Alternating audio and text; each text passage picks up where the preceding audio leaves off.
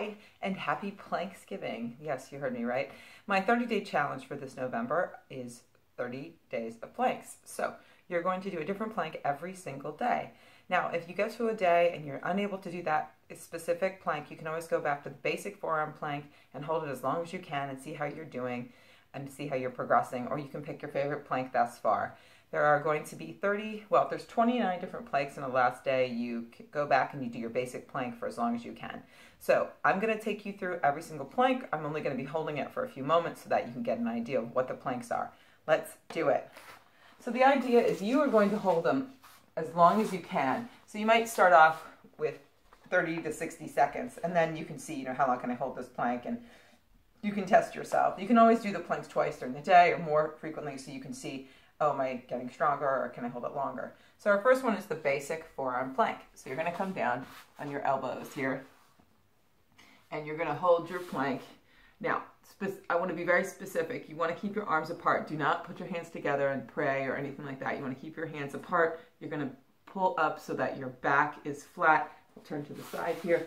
Just want to make sure you understand what the basic plank is. So you're going to be here. My arms are apart. Palms up is even better, but if you need to put your palms down, that's fine. Just keep your arms apart so that your shoulders don't sink forward, and you want to, or sink in, and you don't roll forward. Abs are in nice and tight. I feel my belly supporting my back. My body is flat. That's your basic plank, okay? So basic forearm plank, day one. So day two, side plank. So you go onto your side just like this, and you reach up and look up at that hand. That's proper alignment for a side plank. Now, how do we modify? We put one knee down right here. You can put two knees down here if you need to. And if you're unable to support yourself because you have a shoulder injury and you cannot support yourself up here in a side plank, then you can go onto the regular basic plank if that's okay. Now, again, you're going to do both sides. So then you would do it as long as you can, and then you go to the other side and you would hold your plank. Day three, plank hip dips. So this is in the basic plank position, and you roll your hips to the sides. So you just drop your hip to the one side and then lift up to the center and then drop your hip to the other. Now it's really easy to then, sort of get out of form here. So try and keep it low. And the one thing you will notice is that your toes, you'll need to keep tucking them under. They're going to kind of roll. So you're going to tuck the toes under, dropping the hips. And again, my belly's in nice and tight, and those are what I call plank hip dips. The plank saw. Again, you're in basic forearm plank. This is day 4, plank saw. You are in a basic plank, and you are making a sawing motion by pushing forward and back. Forward and back, right here. Again, make sure that you keep your belly in, your body is flat, and anytime you need to modify, you go to your knees. You can still do this on the knees, okay? Single leg planks, and this is not necessarily in order of difficulty. There's some that are harder, and then you'll get to a day and you'll be like, oh, this is so much easier than day 20 or whatever. Why did you put, it's just random.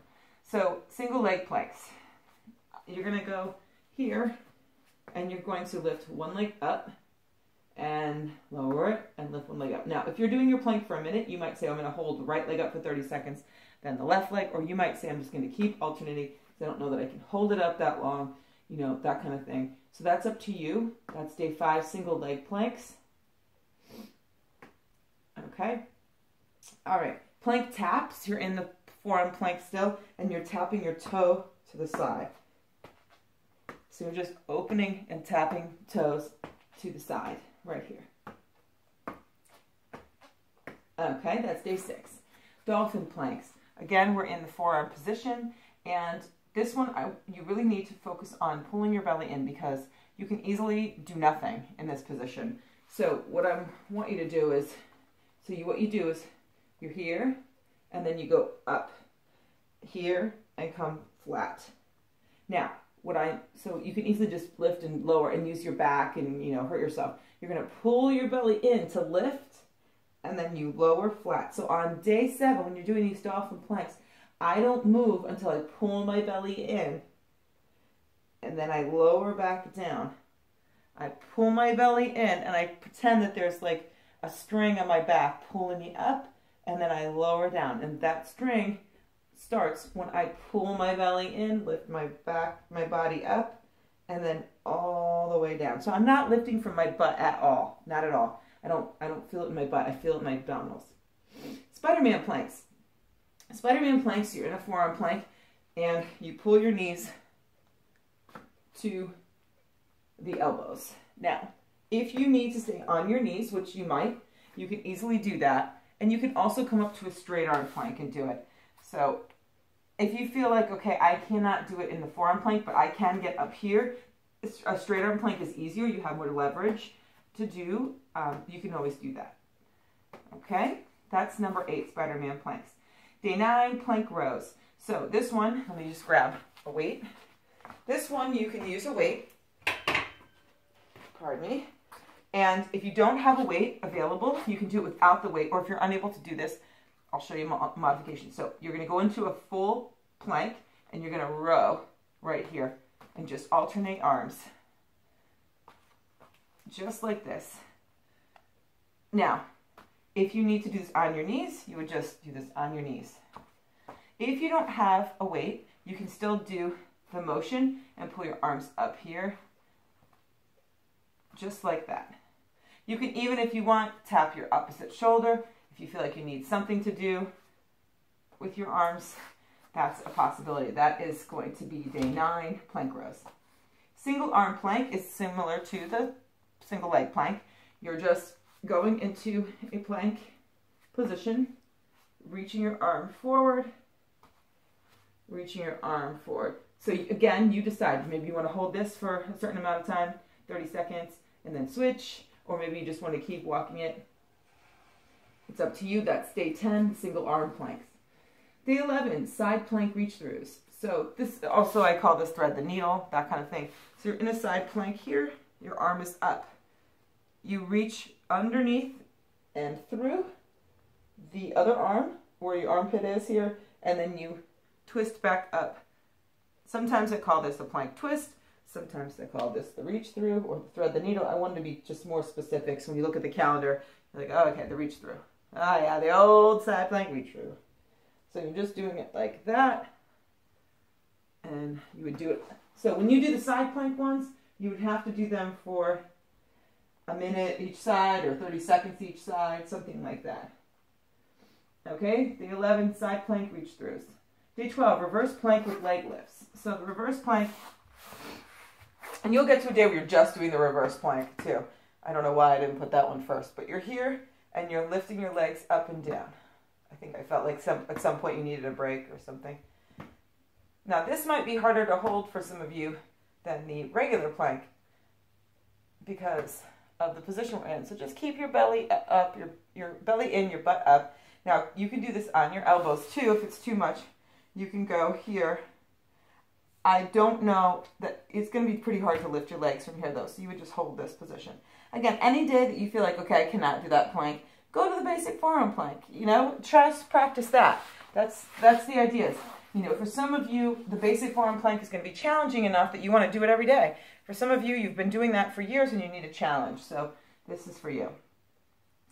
All right, so the bird dog planks. So the basic bird dog plank, or the basic bird dog, I should say, is this. Opposite arm, opposite leg. So if this is where you are, this is what you're going to do, okay?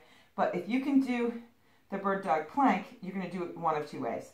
You're either going to stay up here and go here, right? And then you'd come down and then you'd switch. So maybe you'd do 30 seconds each side. Or you can always do it here too, if you can. So I would love to see it in the forearm position. It's a little more challenging for your core. But you do whatever you need to do. That's day 13, bird dog planks. Day 14, plank jacks.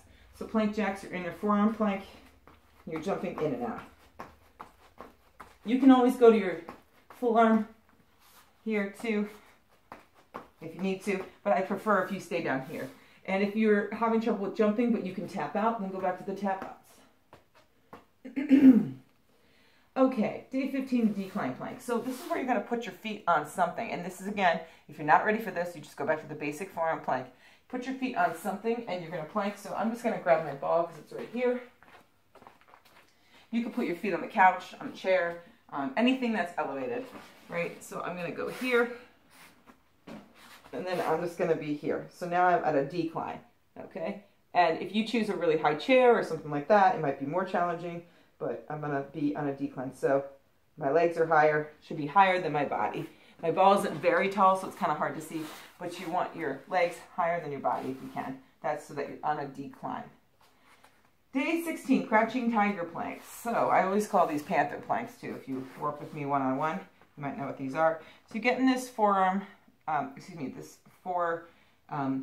this on all fours, position. You're going to tuck your toes under right here. And you're going to shift your weight forward and back. You're going to circle your body weight around, whatever you can. You're just in this crouch position for a minute. Now, can you go to your forearms and do it? You can. You can do that too. It's up to you. Okay? Day 17, side plank crunches. Okay, so this is what this looks like. You're in this side plank here, and you bring your knee in, and you're crunching. Now, how do you modify? You go to your knee, and you do that. Okay, and from the other side, from the back, it looks like this. Okay, or this. And that is day 17, the side plank crunch. Day 18, donkey kick planks. That is here. You bend one knee and you're pressing that leg up. So for this, I really recommend doing half on one side and then switching, because it's kind of, I mean, you can do it like that, alternating, but it's more challenging if you're holding it and you're doing half and half. So you're just working your glutes while you're hanging out in your plank. Again, always be aware of your form. That's day 18. Donkey kick planks. Day 19, walking plank. So, the walking plank. So I have walking planks and then I have lateral walking planks. So I don't want to confuse you. And then I have commando planks. So these three planks are. So the walking plank. Okay. So the walking plank, what you're going to do is you're going to be here and you're going to be going forward and back. I didn't call it a crawling plank because you're not crawling on your elbows. I didn't want to confuse you, but you can go down here and walk forward. So I didn't know what to call this, whether I should call it an army plank, a crawling plank, or a walking plank, or what.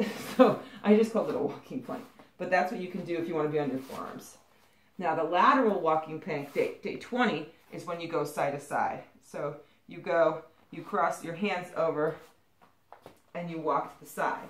You cross your hands over and you walk to the side here. That one you are on your full arm plank. You're not in an all four plank, because I want you to cross your hands. And this I feel them in my sides. I really do. So moving laterally, I'm working my transverse abdominals and my sides, which is great. So the walking plank is forward and back on day 19. The lateral walking plank is side to side. On day 19, the walking plank you can army crawl if you prefer. 21, reverse plank. That's where we just hold this right here. And you lift up nice and high. Okay, abs are in tight. Now, if you were like, oh, well, I really did well with those kicks, or I didn't do all those kicks, so I would try them again, add the kicks back in. That's fine. And you can also drop and lift if you want. Just, think of your own when you're in that position. Day 22, chaturanga planks. So these are hard, and you're just going to do the best you can. And if you want to go to your knees, that's understandable. These are planks when you come down and you hold a position right above the floor. You hold your chaturanga position. So what I suggest is almost like do slow push-ups. So you come up, and then you come down, and you hold as long as you can, and then you come back up. And then you can probably hold longer than that. I'm just trying to give you an example. And so then you would come down and you would hold here and then up. Now you could go to your knees, that's fine, and push back up too. Or you can go to your basic forearm plank, that's fine. Day 23, side plank with leg lifts. So it's a little different than your side plank crunch. You're here, right? And you're going to go here and lift your leg up and down. Almost like you're making a little side snow angel or a star, like a star here. And that's your side plank leg lifts. Or you can go back to the regular side plank, whatever you need to do. Day 24, plank hops. That's when you're going to the sides And it's tricky because you want to stay low, okay? You don't want to come up and bring your butt up in the air. Now, if you're having trouble with that one, you would just tap out. Okay? Day 25, plank toe touches. Okay, a little different than the toe taps. What you want to try to do is actually touch your toes. So you want to bring it to the side. So every time you come back to center, readjust, get your butt down, then go to the side. Okay? Now, again, if that's too difficult, you could go basic forearm plank, or you could go to toe taps, something that's challenging. The commando plank sometimes can be called a walking plank. It's not, though. So the I'm like, it's not. But this is what it is. It's up, up, down, down. So you're in your plank here, and you push up, up, down, down, up, up, down, down. Now, if that's too much for you, you stay in your forearm plank, you come to your knees and try it. That might be, something that you can do on day 26, the commando plank. Right here, and I alternate which arm I push up with and come down with. Okay? Now, plank pikes are meant to be done with your feet on something. It's similar to the dolphin plank where you're pulling your belly in, but you want to really elevate your legs. Now on the ball, it's pretty easy because the ball rolls. When you're on a piece of stationary equipment like a chair or something, you will just push your hips up much like the dolphin, or push your hips up from your belly, much like the dolphin plank. So if I'm going to do it on a ball, let me try and go from the side here so you can see better.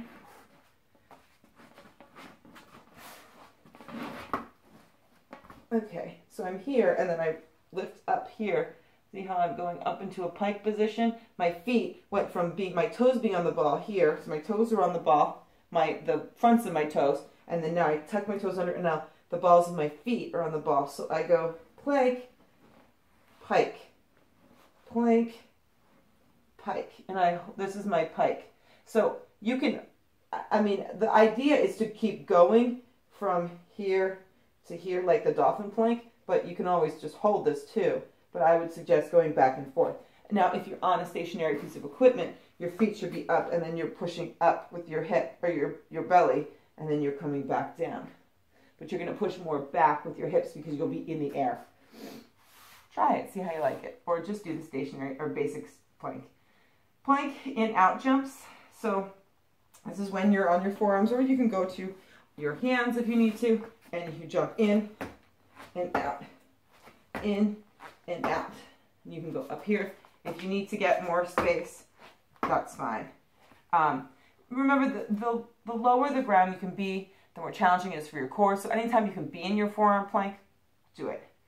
Stability ball planks. This is where if you don't have a ball, then you could easily put your hands on your arms on the couch or something so that you're at an angle. But the point of the stability ball plank is the fact that there's lack of stability. So you can just go back to a forearm plank if you want. So if you do have a stability ball, I wanted to give you a plank. So you can start with your ball against the wall if you need to, or your feet against the wall if you need to. But the idea is to plank with your chest off the ball. You see my chest is not on the ball, and I'm just planking. Now to make it more difficult, you would go side to side, you would make circles. Circles are really challenging. I love the circles. You can go forward, back, like I said, side to side. You just keep moving your ball. So it's not me, like I can be still and hold the ball. But the idea is the more instability, the more challenging it is. So the more I can move the ball, the more I feel my core actually engaging. And then day 30, the last day, you go back to holding your plank as long as you possibly can. So just let yourself, get in front of a clock, watch the second hand timer tick by, and time yourself and see how long you can hold that plank that you've been doing all month. And every plank you do will make you stronger and stronger and stronger because your arms are getting stronger, your core is getting stronger.